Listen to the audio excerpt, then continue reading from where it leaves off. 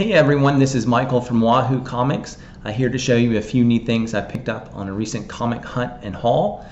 So last weekend I went to visit my parents in Southern Virginia, and while I was there I decided one morning to go to the local flea market.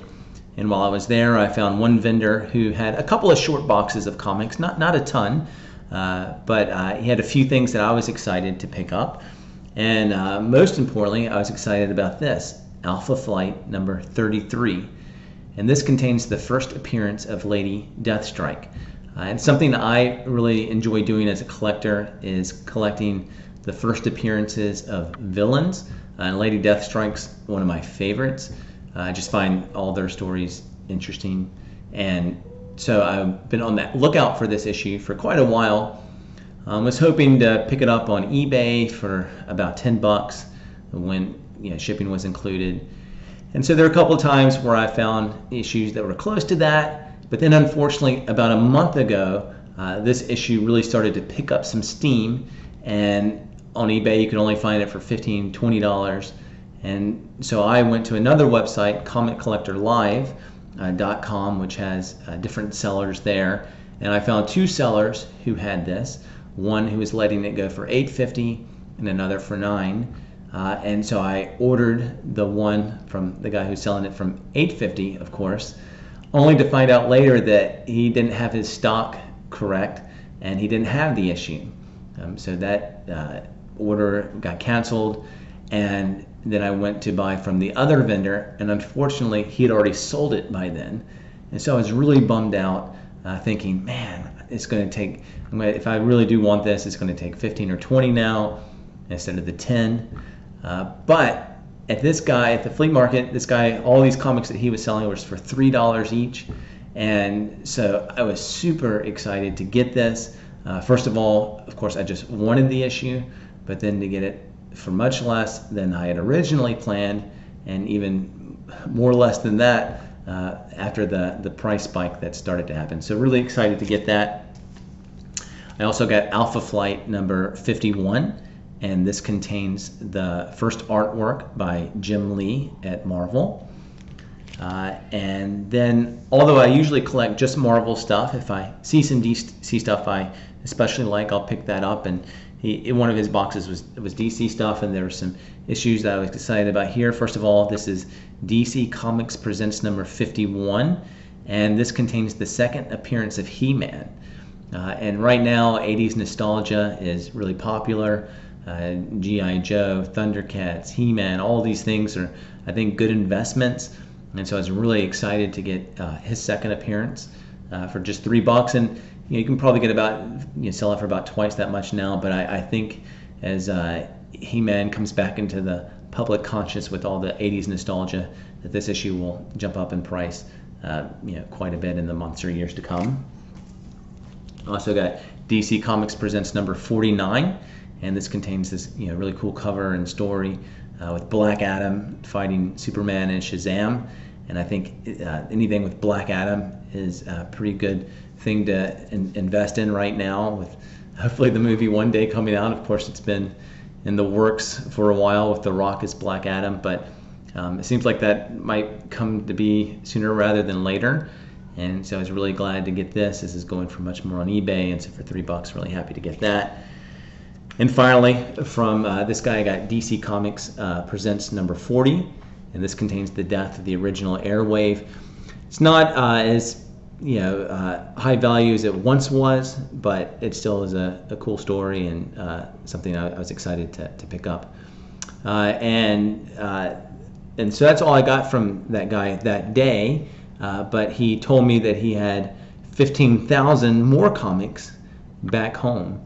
And of course he didn't have them there, but said next time I'm in town, he gave me his email to look them up, and I'll see what else he has for sale. And if he's letting things go like some of these issues, I'm really excited to see what he has. And sometimes on these hunts, the most important thing isn't necessarily even what you got on the hunt itself, but some of the connections you make that then you can go back and get more issues from, or that they can refer you to.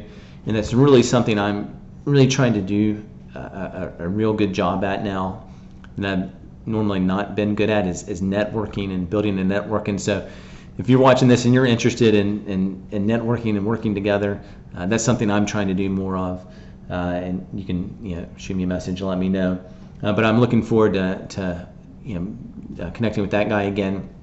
And then in fact, he pointed me to another flea market that I could go and visit, and that I did, and found a few neat things there as well.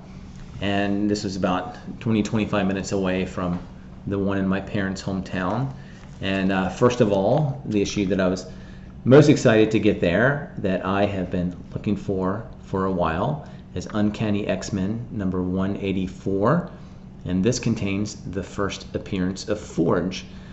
Again, X-Men are really heating up, and so anytime you can get any kind of first appearance with any character from their universe, it's a good idea to do so, I think, right now.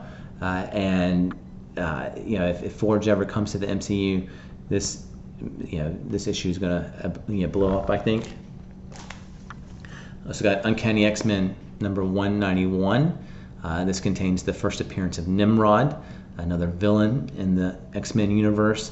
So I was excited to get another villain first appearance, and I've been loosely on the lookout for this, but I was really excited. I was only get this for only $2. Then also I got Amazing Spider-Man number 256, and this is something I didn't have. As I've mentioned before, I'm trying to complete a run of Amazing Spider-Man, which I still got a long way to go, but anytime I can get a new issue, I'm excited. And this contains the first appearance of Puma, who started out as a villain in Spider-Man's world, but then they became allies. And so I was really excited for this one.